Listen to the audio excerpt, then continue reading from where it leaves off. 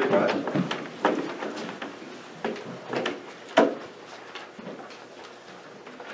Grace, mercy, and peace be abounding to all of you from God the Father and from our Lord and Savior, Jesus Christ. Amen. The section of God's Word that I am very privileged to be able to share with you today with my fellow believers in Christ is from the Gospel of Mark, chapter 8, verses 34 through 38. When he had called the people to himself, with his disciples also, he said to them, "Whoever desires to come after me, let him deny himself, and take up his cross, and follow me. For whoever desires to save his life will lose it. But whoever loses his life for my sake and the gospel's will save it. For what will it profit a man if he gains the whole world and loses his own soul? Or what will a man give in exchange for his soul? For whoever is ashamed of me and my words in this adulterous and sinful generation, of him the Son of Man also will be ashamed, when he comes in the glory of his Father with the holy angels." So far the reading from Mark. Please be seated.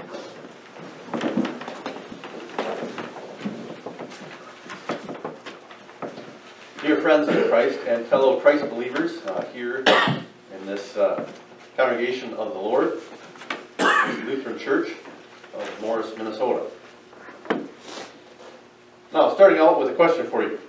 It's a pretty easy one. What all do you have? Like possessions. You have a lot of possessions or a fairly insignificant amount? Well, we would all have to say that we have a fair amount of possessions. Now, I'm not asking you to begin today by writing a will. Hopefully you do have one. But I'm not asking you to do that today and then considering, well, all the things that you have, and then list off, well, at the top, what is your most prized possession? Well, that is actually what I'm asking you today. What exactly is your most prized possession? Well, the possibilities are endless. You could go through all the stuff at your house. You could think about maybe your car. You could think about lots of different things. So for many people, their prized possession is their car or their home. Those two things. Maybe it's both.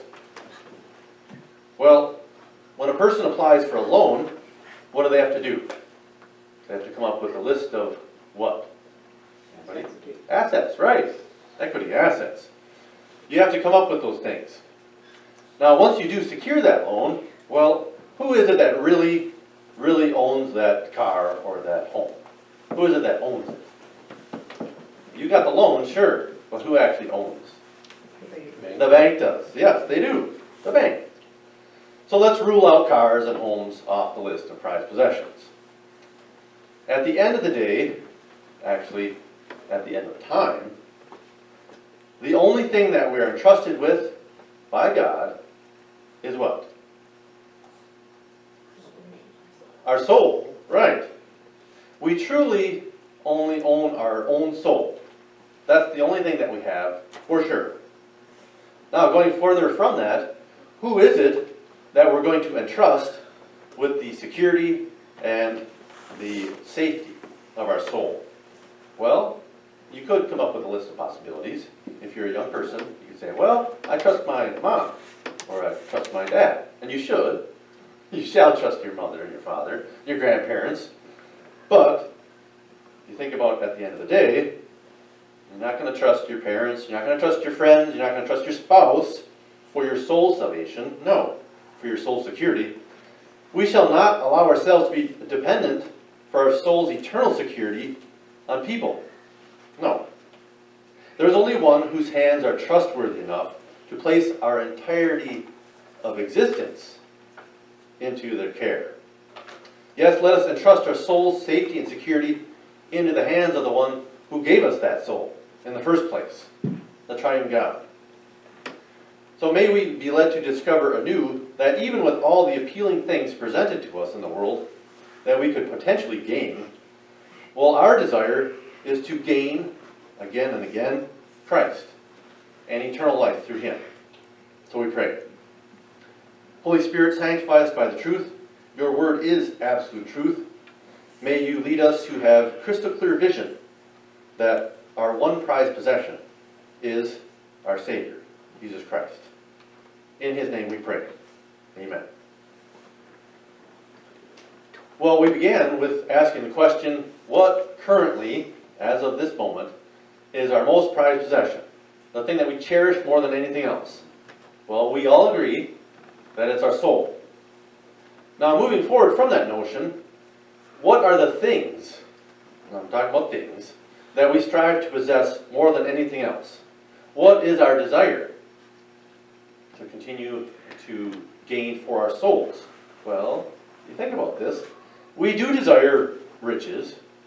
We do desire popularity and fame, because that's ingrained in our culture. That is natural. In America, we are not immune to the predominant thought that we have this right. We have certain inalienable rights. Right? Yes. Well, we have the right to life, liberty, and what's the final one? Pursuit of happiness. All right. Well, think about that notion. Is happiness the one thing that we desire the most? That pursuit of happiness. Is it? Well, sometimes it is. Actually, more often than not, it is. Many people say that, well, I just want to be happy. More than anything else, I just want to be happy. Have you ever said that? I know I have, many times. Well, that thought is rather appealing. Because you think about the other side of the coin. Have you ever heard somebody say, well, I just want to be miserable? Nobody says that. Some people may operate in that manner, but nobody wants and strives to be miserable. But if it is our chief goal and aim in life to just be happy, well, where is that going to leave us when the happiness comes and goes like the wind, like a vapor? Well, we're going to be left to strive for more and more happiness. We're going to try to outdo the time beforehand. And where's that going to get us? Well, nowhere. Yes, we like to be happy and not miserable, but the Lord, He's worked a far greater desire in us. Through the Word of God, working in our hearts, we are convicted of our sin, and we're led to repent of those sins. And consequently, the Lord invites us to come to Him when we are weary and heavy laden, and He alone gives us rest for our souls. So that is our desire. That we follow the Lord wherever He might lead us, because that's our purpose in life. The Lord has led us to follow the way, the truth, and the life. Now let's read together verse 34, that first verse of our section today. Reading together verse 34. When He had called the people to Himself, His disciples also, He said to them, whoever desires to come after me, let him deny himself and take up his cross and follow me. So the Lord has instilled in us the desire to follow Him, and further persuades us to commit our lives to His service. Now we've been transformed from having the lone desire for happiness into people who love and desire to follow the Lord. Now looking at a different section of Scripture, and it's actually Acts 16, that section, it details for us the Apostle Paul and Timothy and Silas. Well, they got together with a lady named Lydia. And what happened there, that she was persuaded by the gospel to be baptized. And then furthermore, Lydia persuaded them to stay with her. Well, why would she do such a thing? Well, because she wanted...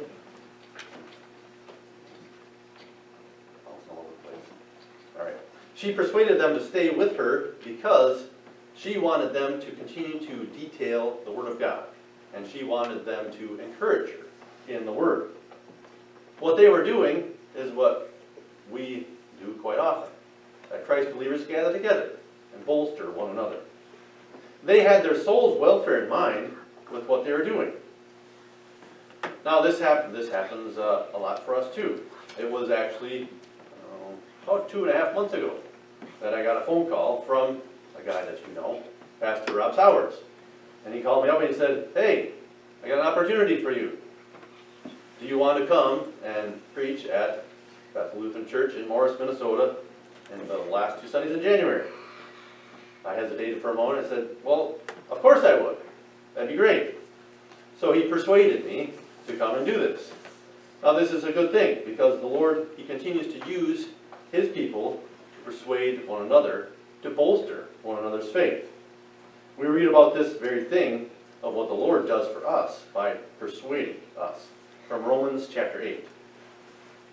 For I am persuaded that neither death nor life, nor angels nor principalities, nor powers, nor things present nor things to come, nor height nor depth, nor any other created thing shall be able to separate us from the love of God which is in Christ Jesus our Lord.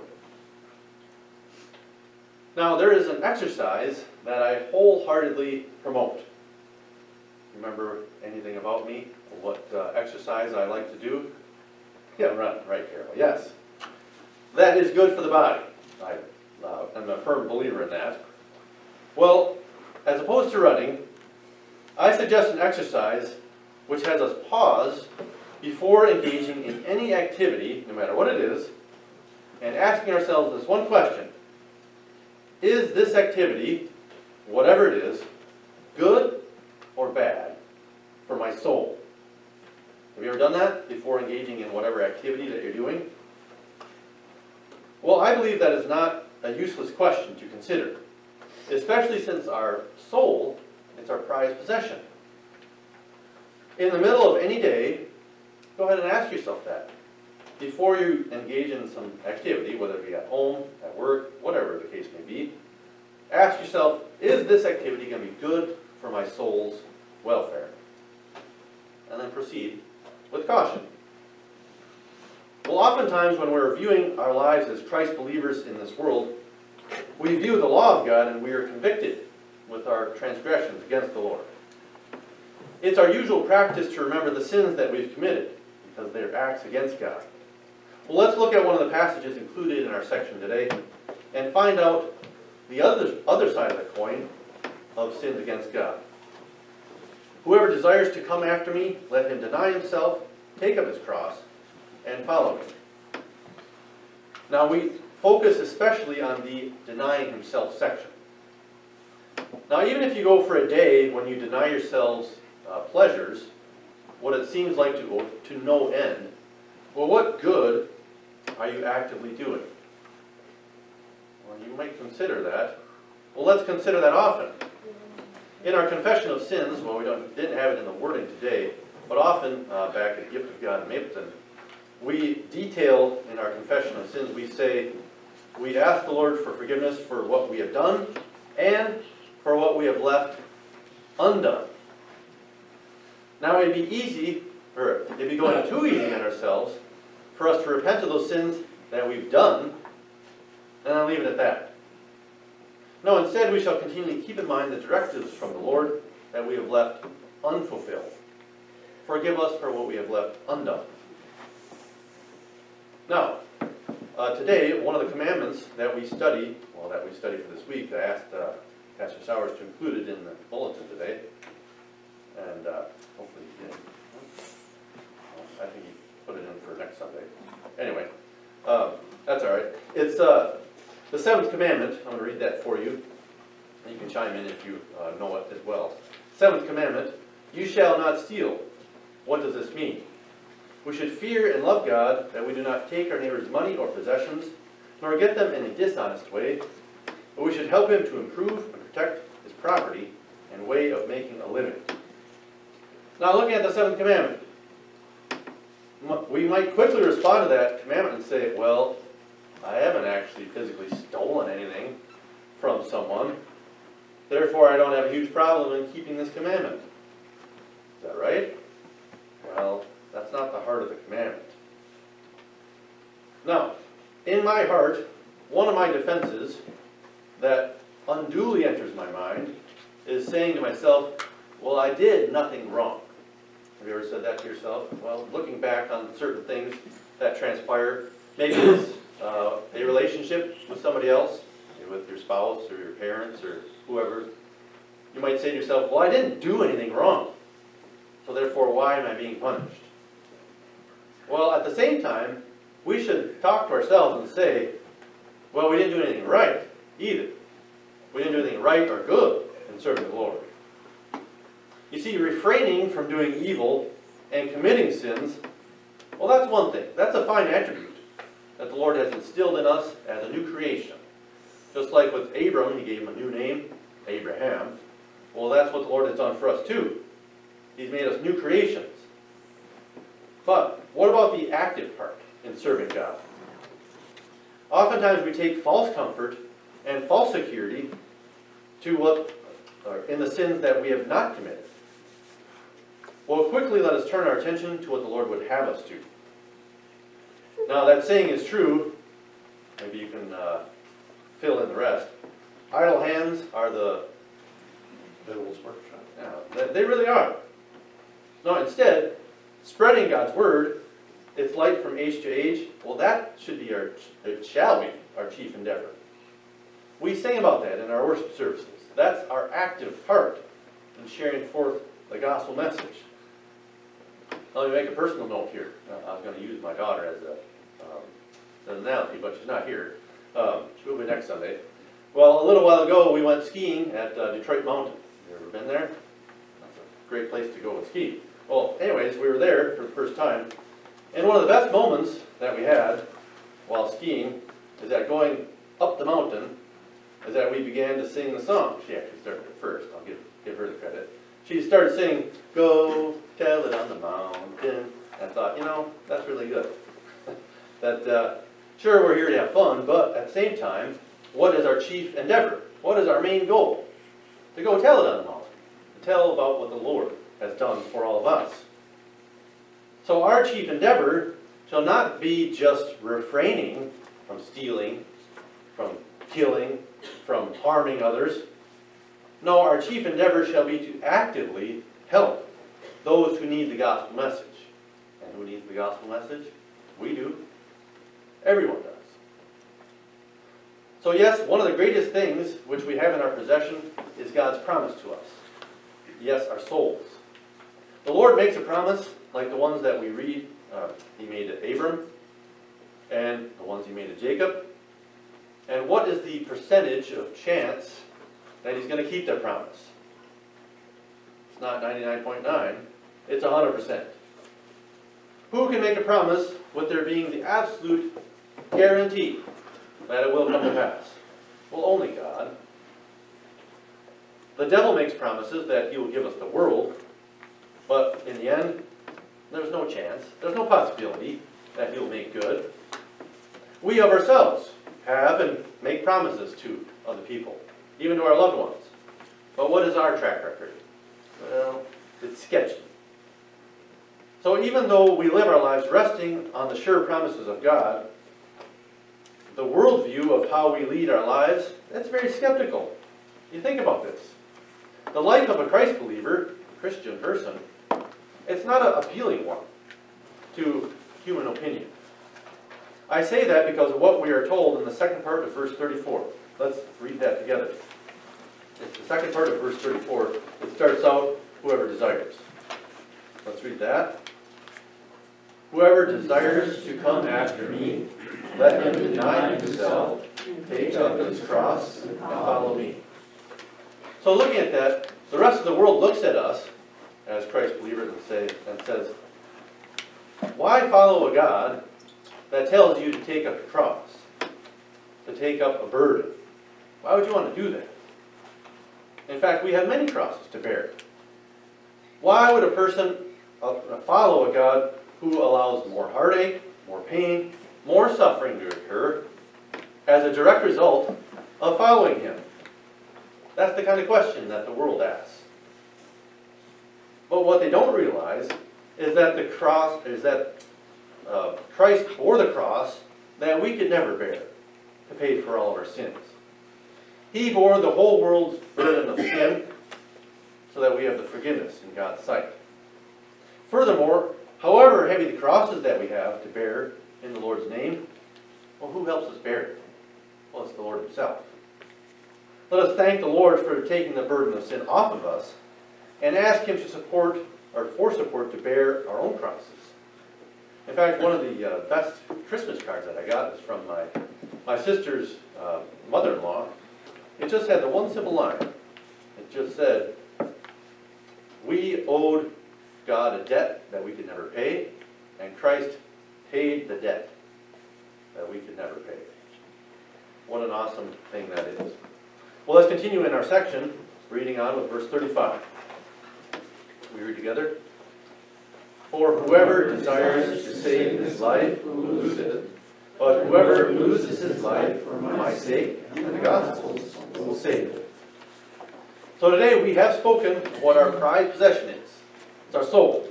If a person's whole goal in this life on earth, if a person's whole goal in this life is for this life on earth, well then what occurs in the end? Well, as Jesus told us, he's lost. But consequently, he goes on to tell us that if he actually loses his life, not just desires to, but actually loses his life, that means gives it over to Christ, well then he'll win it because of Christ. Now, we'll continue with a few questions to put things in perspective, so that we have a clear understanding of what our souls mean. Verse 36. Let's read that verse together. It's a question. For what will it profit a man if he gains the whole world and loses his own soul? So that question, it rings in our ears. What will it profit a man if he gains the whole world? Now, it's not exaggerating here. It's talking about the whole world and all the gold and silver and everything in the world, but loses his own soul. Well, let's break it down a little bit. In the business world, there are really only two ways to look at things. If you take it down to the base level, there are profits and losses. Does the company end up being in the black or in the red? That's always the key question. Taking in more money than is being spent. That's the idea, right? Profit. Well, instead of a business, let us look at one single human being. Does the profit of appearing to gain the whole world, all its riches, outweigh the loss of losing one's soul? Does it? No.